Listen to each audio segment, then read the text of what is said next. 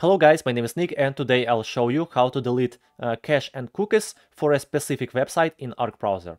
For example, let's sign in with Google on this site, and now let's try to delete cache and cookies for this website. So firstly, let's click on this icon at the top of the screen, Site Control Center, as you can see. Now in the window that appears, click on the three dots in the lower right corner of the window, and the menu we need will open. Click All Site Settings. So right up here we can delete data and change permissions. For example, we can allow location for this website or camera and so on. Well, let's click Delete Data now and confirm.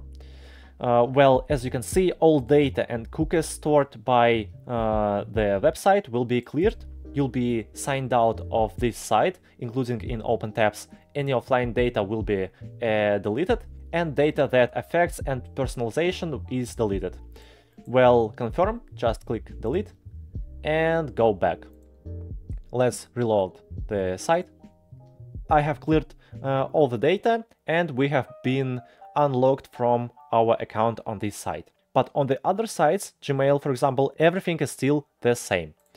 Well, guys, that's all for today. That's how you can easily delete cache and cookies from a specific website. If this video helped you, please don't forget to subscribe to my channel and put a like under the video. Thank you very much. Bye.